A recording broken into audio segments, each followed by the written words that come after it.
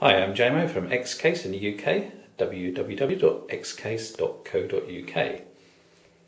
Today I'm going to look at a one new chassis. We call it the 110 Pro. It's basically made for 2.5-inch drives, 10 of them in total.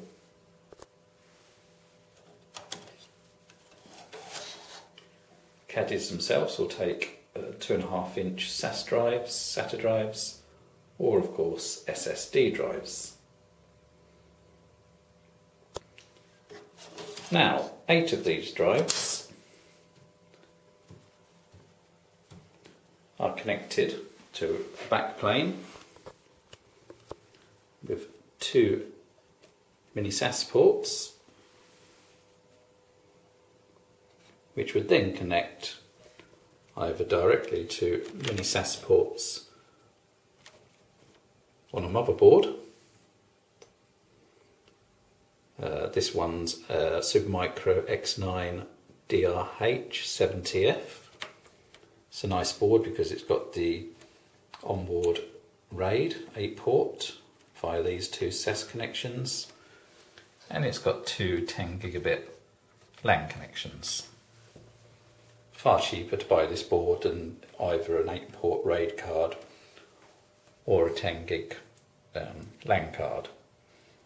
So if you need both, you're doing much better off. So, as well as having these 8 ports connected to your motherboard or RAID card, the N2 are just standard SATA connections, which then can be connected to your motherboard SATA ports.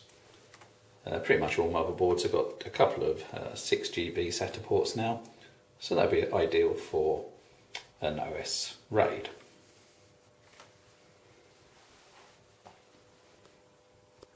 Fitted in this one is an FSP 500 watt 1U power supply, 16 times 6 gig of ECC memory, and a couple of Xeon processors. You've got these 5 high-powered 1U fans. Now, a word of warning, these are noisy.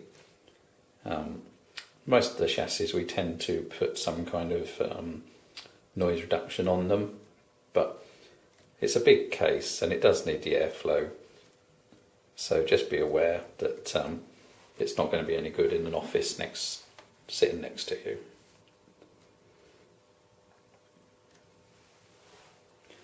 It's a big chassis, just over 650mm deep, so you need an 800mm cabinet at least.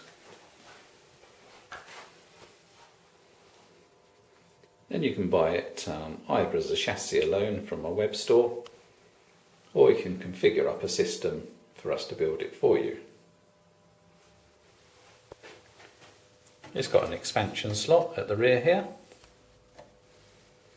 If you're buying the chassis on its own, it will come with a universal I/O shield, where you just basically cut out the shape of your motherboard, as the one that comes with the motherboard box won't fit.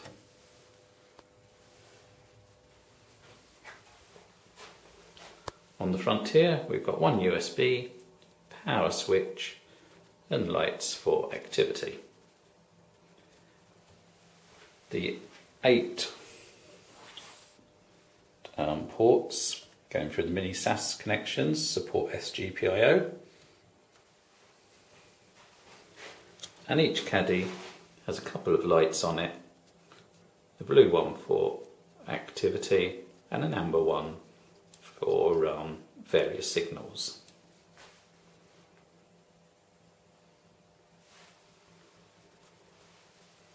There's an optional RAL kit which you will need,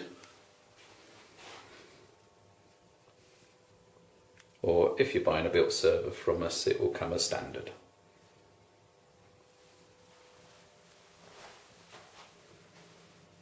So there we have it, Xcase RM110 Pro. Thanks for listening.